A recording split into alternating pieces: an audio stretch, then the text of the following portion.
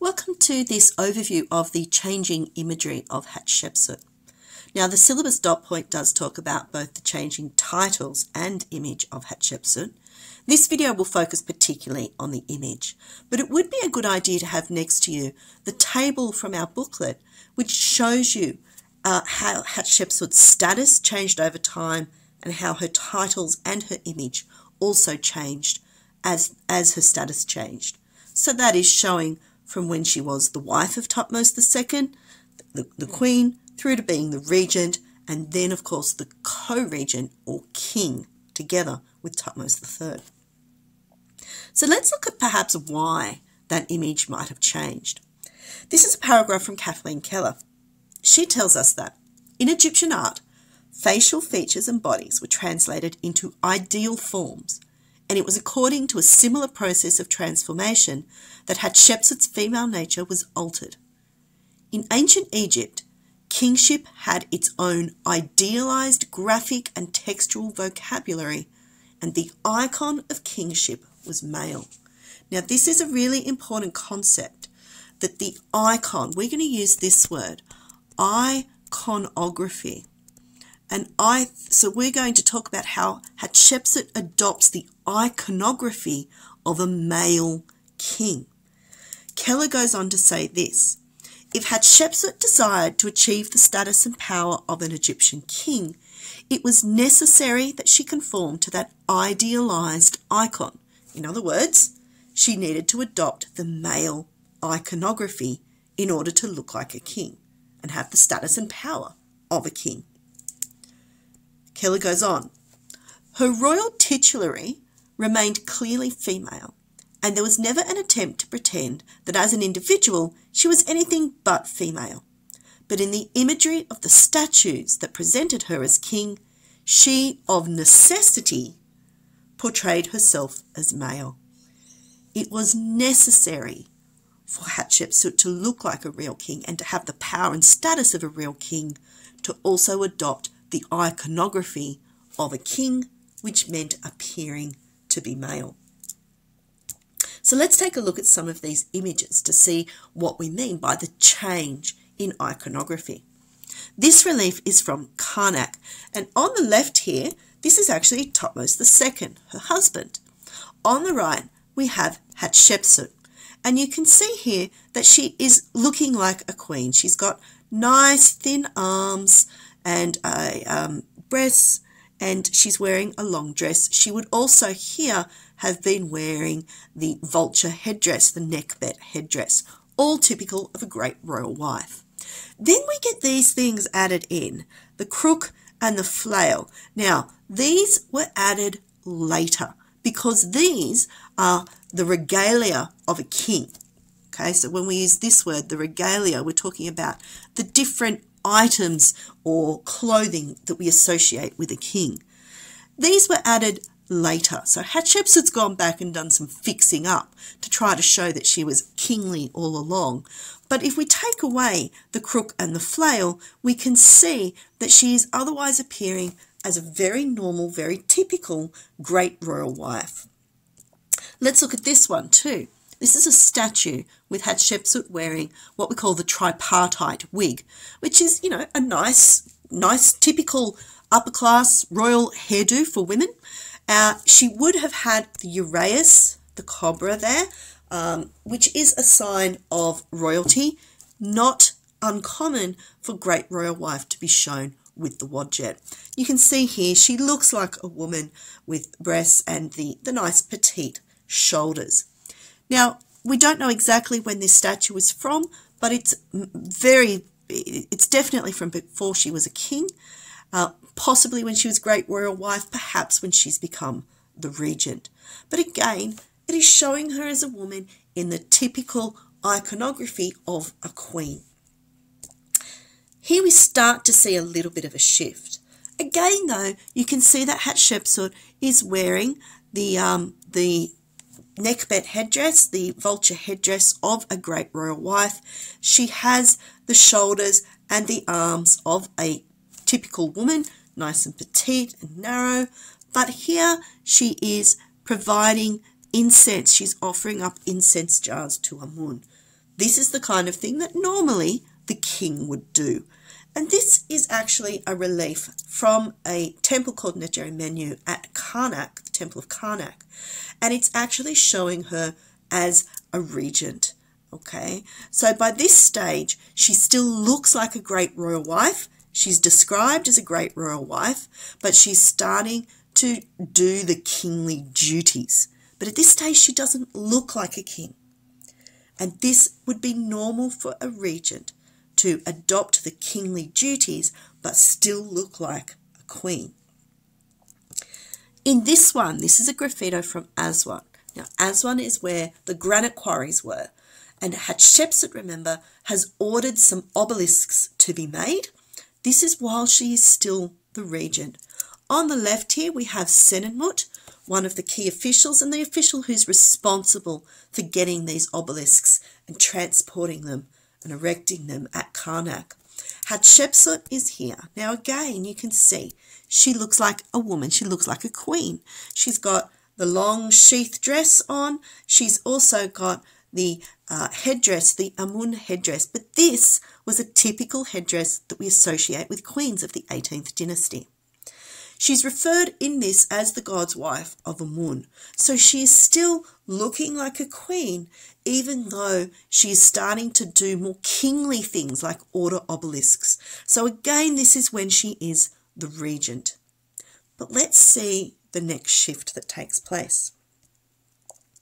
In this one, which is a relief from the Red Chapel at the Temple of Karnak, again we have Hatshepsut. She looks like a woman. She's got nice thin arms and shoulders. She's got the long dress on. Again, she's offering up the incense jars to Amun, but this time she's gone a step further. She has here, this is ram's horns with the plumed crown. This is a king's crown. So she has started to adopt the kingly regalia. Remember that word, the regalia. The other important thing that we see here is a cartouche that says Mat Kare. So she has adopted her throne name. She's starting to adopt kingly regalia. And in fact, in this relief, she is described as the king of Upper and Lower Egypt, as well as the mistress of rituals. So it's at this point that we're not quite sure when this is dated to. Is she moving here to being the king? Is she still the regent? Dorman, one of our modern historians, suggests that this is the point where we say that she is the king. So this is probably close to year 7, where she's still looking like a woman, but she has adopted the throne name and the kingly regalia. And Dorman suggests that any shift to being more masculine only takes place once Hatshepsut has become the king or the co-regent. So she's not changing how she looks until after she becomes the king. So we're seeing really an experimentation with her iconography once she becomes the king. Now, Tefnun is very important in this area. He's the first one really to look at the statues and see a pattern in what's going on. And he identifies 3 key stages. 1, first of all, we see Hatshepsut still as a female king. So her body looks female. She's still wearing a female dress, but she has adopted some of the kingly regalia and calling herself a king. Secondly, we see what he calls an androgynous step. So she starts to reduce the femininity of her body and some of the clothing that she's wearing until we move to stage 3, where we see Hatshepsut looking in a fully masculinized image. So by this 3rd stage, she looks like a male king. And anybody not knowing would look at the statues and think it was a male king.